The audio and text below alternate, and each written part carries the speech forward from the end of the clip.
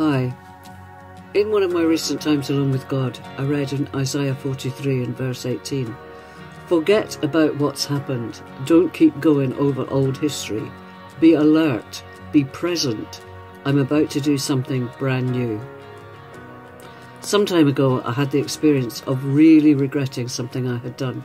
It wasn't huge, but I just wished I hadn't done it, and it kept coming into my mind. I'd confessed and received forgiveness because I know that that's how God works. I realise now that looking back at something I can't change is energy draining and only produces stress.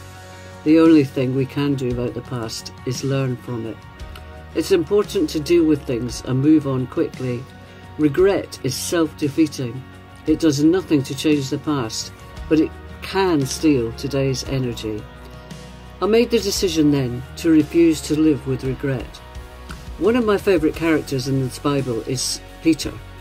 Peter made a few mistakes along the way, but one of his biggest was to deny Jesus when Jesus was facing the crucifixion. He was very sorry for it, and the Bible tells us in Luke 22 and verse 62 that he wept bitterly. The great thing is, Peter was sorry.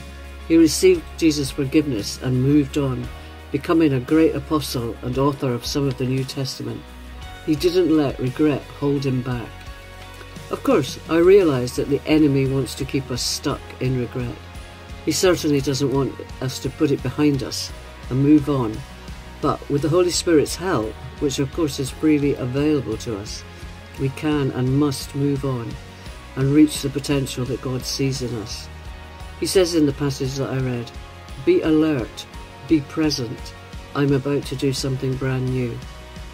I realised with that experience that I mustn't let regret keep me down, and I wanted to share this with you in case any of you are watching and are thinking that you're letting regret hamper your progress.